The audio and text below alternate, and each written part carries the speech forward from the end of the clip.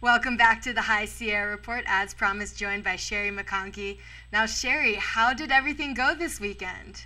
It was an amazing weekend. Everything turned out perfectly. I don't think it could have been any better than this weekend. All the hard planning obviously paid off. Now, the Chinese downhill, we got the results from you. Rylan McDuff, first place. Conrad Snover, second. Matt Jackson, third. And then for the women, Jamie Burge first, Shauna Hogan second, Wendy Murphy third. Shout out to them. How were their costumes? They were amazing. I mean, it's always quite shocking to see that these people can come out dressed on the snow like that, and how much work goes into all their costume planning and everything. It was nonstop laughter, side-splitting laughter. Oh, man, I wish I got to see it in person because it got moved to Sunday because of the winds, and some snow came through. I guess that helped, you were saying?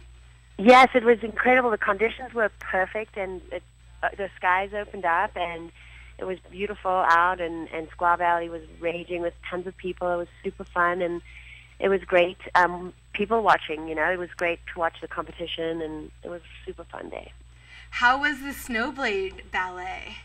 That was amazing. We had some great judges. Troy Caldwell, who's one of the ex-Olympic champions in ski ballet, and he was a judge, and Mike Powell from K2 is a hilarious guy.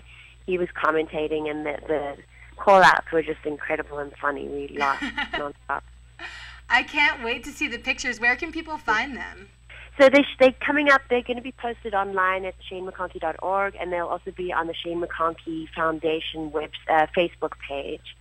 And they'll be coming up throughout the day. So just be patient. They'll be posted online as soon as possible.